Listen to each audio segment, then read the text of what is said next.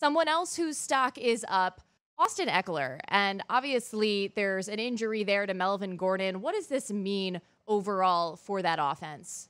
Yeah, it stinks because Melvin Gordon's a really good player. And, you can question if he should have been in that game to begin with, but it's going to hurt because Melvin Gordon, not a lot of running backs can make an impact, but with Melvin Gordon and what he does in the passing game, he does.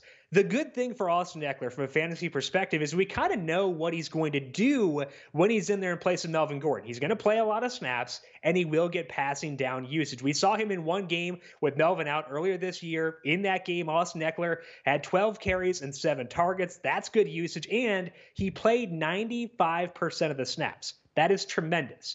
If you look at Sunday's game, you'll notice that Justin Jackson actually had more carries than Austin Eckler, but that was largely when the game was out of hands already. And I love Justin Jackson. I would take any excuse to use that guy in DFS. But when the game was still at least kind of in hand, it was Austin Eckler who was getting the carries and getting the targets. On Sunday overall, Eckler led the team. He had 11 targets, and nobody else had more than 7.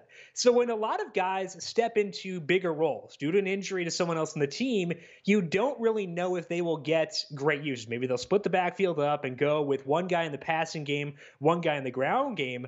But with Eckler, he will get that passing down usage. And on the road against Pittsburgh, that's exactly what we want. So I think until we see something else where Justin Jackson gets used earlier in games, I feel really good about using Eckler as a workhorse type back for fantasy. It's a tough spot on the road against Pittsburgh because the Chargers may not be favored in that game, but Phillip Rivers is balling out. That offensive line is playing really well, and Eckler will get passing down work. So to me, until further notice, he is a bell cow for fantasy, which carries just a ton of value for the next couple of weeks.